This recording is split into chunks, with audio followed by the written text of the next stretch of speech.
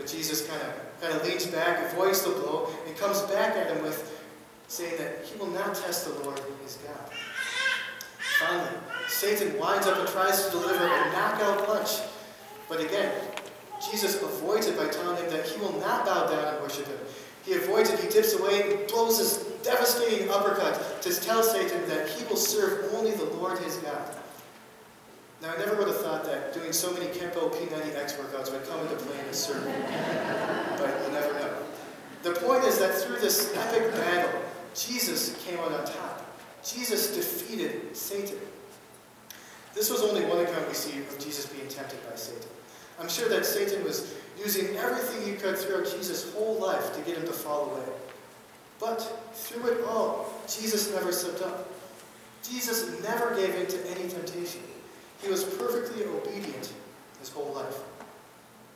Now, it's truly amazing that Jesus could live a perfect life.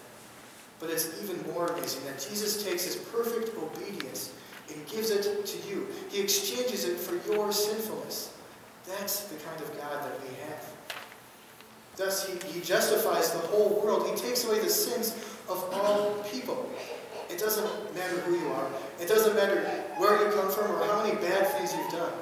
The only thing that ever matters is what Jesus has already done for you. Just as sin and death entered the world through the one man, righteousness, redemption, and eternal life entered through another. Just as the one man's sin which led to death was out of our control, so is the one man's righteousness which led to our deliverance. Now, it's not too often in the world that we live that things are entirely beyond our control.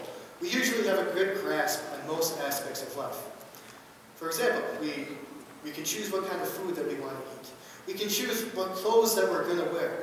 We can choose what TV shows we watch and what friends that we have. But sometimes there are things that are completely out of our control. For example, we can't control what the weather does, whether we'd like to or not. That's simply beyond our grasp. We can't control when the sun rises and sets, although there's days like today when we kind of fudge with the system and do it anyway. But you catch my drift. We also can't control that we are born with an inherited sin. But the most important thing that's beyond our grasp is that Jesus loves us. We cannot control that Jesus loves us so much that he laid down his life for us. And we can't control that through the obedience of the one man, through Jesus Christ, the many will be made righteous. Amen. Please stand.